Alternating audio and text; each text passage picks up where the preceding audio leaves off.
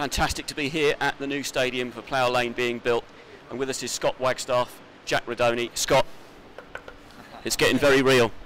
Yeah, obviously the boys come out to look at it today, and it's brilliant. It looks like it's really exciting times ahead for the club.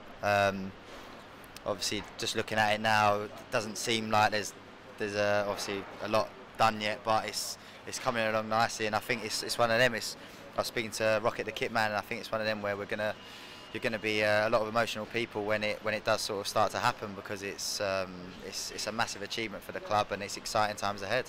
Jack Rudoni, having come through the academy, how much have you heard about this story over the years, about this being the final piece in the jigsaw coming back to Plough Lane?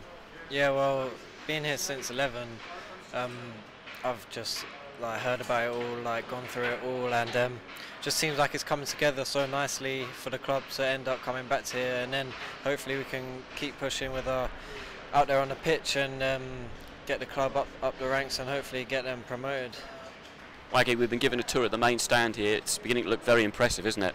Yeah, it is, especially with some of the bars, and I think a few of the fans will be happy with. But no, it's like you said, it's coming along very nicely, and there looks like there's going to be a lot of exciting restaurants and things like that as well, which is always nice. And it's going to be a great stadium for this club, and it's exciting times. And I think, like you said, all the boys are getting a bit excited now, and like you said, it's coming a little bit real, and hopefully we'll obviously be in League One next year with this brilliant stadium.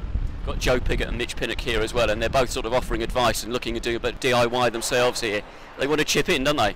To be fair, I think I'd listen to Pins over Pigs. I think Pigs is a bit of a dreamer, to be honest with you, that side of it. But no, Pins obviously knows his stuff with his background, with obviously this. So he's saying this and that about it, but he said that it's looking well, and he's excited as well for it. Jack, you've come through the academy. What this can do for a community as well now, bringing so many more local talent to come and play for Wimbledon, yeah?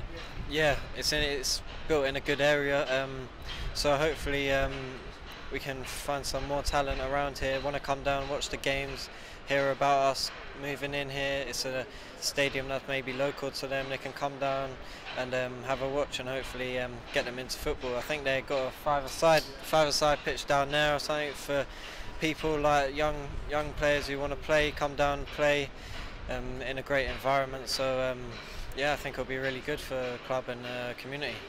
Just over there was the site of the old Plough Lane over that way. How excited are you the fact that this could be you out here making new history for Wimbledon at Plough Lane?